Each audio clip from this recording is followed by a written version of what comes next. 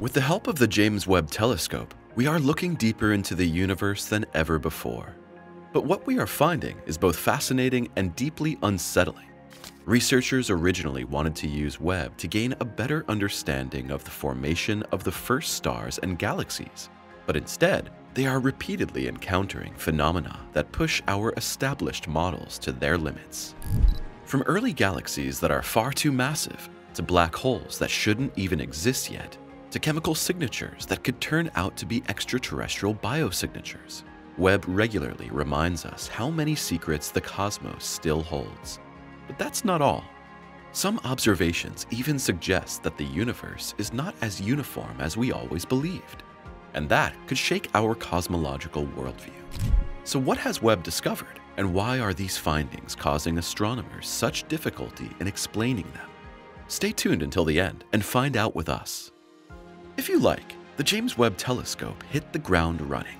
While it has since become famous for its numerous impossible discoveries, its first images already gave a glimpse of where the journey would take us in the coming years. Webb's first deep field image, SMACS 0723, showed thousands of galaxies in a tiny section of the sky, more precisely, in an area about the size of a grain of sand viewed with outstretched arms. However, many of the galaxies photographed appeared surprisingly large, structured, and almost fully developed, even though they existed only about 400 to 500 million years after the Big Bang. According to our previous models, the structures in this early phase should still have been chaotic, but Webb showed that everything was different. As a result, our understanding of the young cosmos had to be rethought almost immediately, because the $10 billion piece of equipment proved that the youth of the universe was not quiet and slow, but produced objects that we would not have expected to see until much later.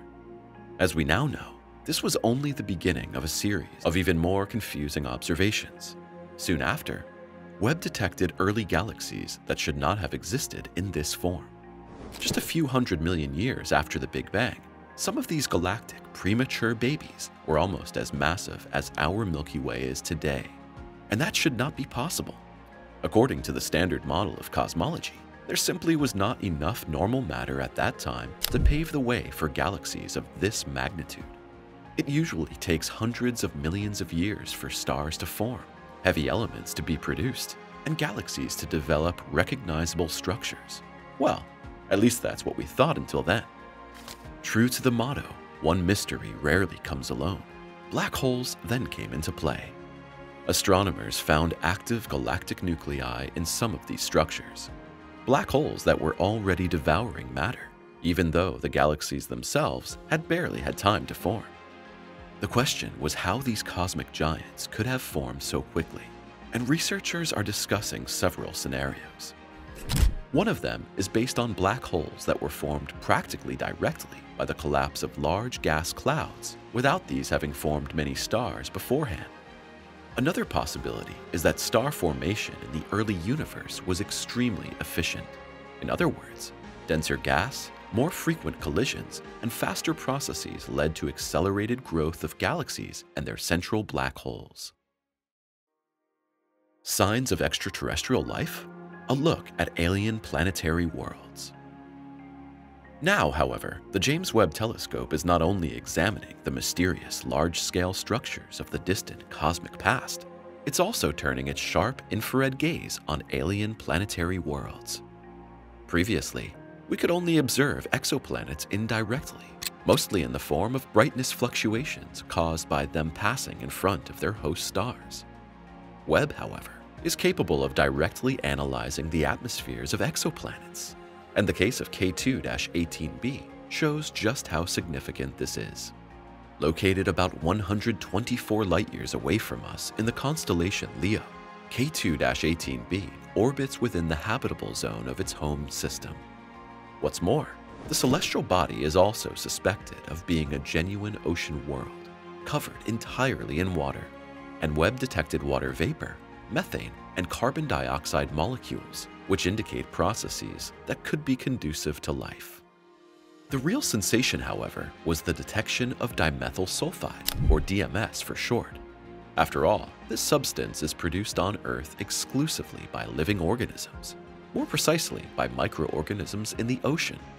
In view of this, the discovery of DMS on K2-18b is also considered a potential biosignature, and thus a red-hot clue to extraterrestrial life. But other exoplanets also revealed surprising details. WASP-39b showed water vapor and carbon dioxide, while WASP-18b presented extreme atmospheric conditions that turned our idea of planetary weather upside down. Webb offers us the first opportunity to examine specific chemical fingerprints in the atmospheres of distant worlds, bringing us step by step closer to answering the question of whether we are truly alone in the universe. A look at the solar system. Surprises on our doorstep. As an astronomical jack-of-all-trades, Webb also has our home system in its sights, and has captured the mighty Neptune in unprecedented detail, among other things. In fact, Webb has provided us with the sharpest images of the ice giant in over 30 years, and we can see not only its fascinating rings, but also its poles, cloud formations, and even weather phenomena that were previously invisible. It's as if we can really read Neptune for the first time. But the bottom line is that Webb is not only looking at the large planets, but also at much smaller outgrowths of the solar system. These include, for example, the asteroid Chariklo, which, excitingly, has its own tiny ring system. However, why the two companion rings exist and remain stable is still unknown. What is known, however, is that Webb has detected water ice on the surface of the chunk, and in combination with the rings, this gives us new insights into the composition and dynamics of smaller objects in the outer solar system that were not previously possible with this level of precision. No less interesting is the study of Europa, one of Jupiter's icy moons. Webb has discovered active water vapor fountains shooting out of the surface, once again supporting the assumption that a liquid ocean slumbers beneath the ice crust of this celestial body. And let's be clear, this is not just any tranquil pond. It is a subglacial sea that could contain more water than all of Earth's oceans combined. The fact that the cool water remains liquid there despite an average surface temperature of -170 degrees Celsius is due to several factors. On the one hand, the gravitational forces acting on Europa generate friction inside the moon, which in turn generates heat. On the other hand, the hidden ocean contains salts and other dissolved substances that lower the freezing point. The decay of radioactive elements in the rock core could provide additional heat, making the moon not only an extraordinary object for researchers, but also one of the most exciting places in the solar system when it comes to the question of extraterrestrial life forms. If these are ever discovered on Europa, it would naturally be a huge sensation. But Webb pays attention to even the smallest objects. Accordingly, the telescope was able to detect water on comets such as 238P/Red, but in some cases no carbon, which provides us with important clues about their formation and early chemical processes. Trans-Neptunian objects were also observed by Webb, enabling measurements of methanol and simple organic molecules for the first time.